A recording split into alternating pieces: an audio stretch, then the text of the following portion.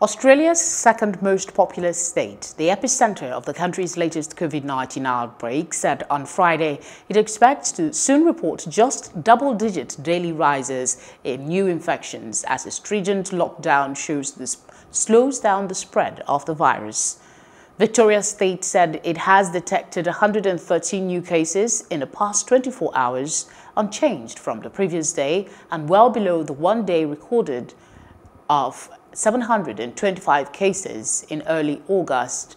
Authorities said they expect numbers to fall below 100 as soon as the weekend.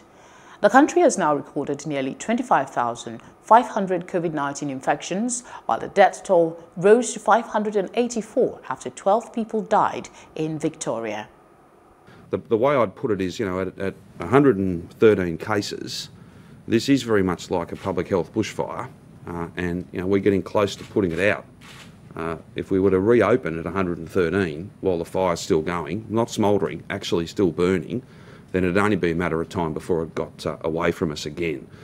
We're clearly still trending in the right direction. It's not gotten below 100 yet.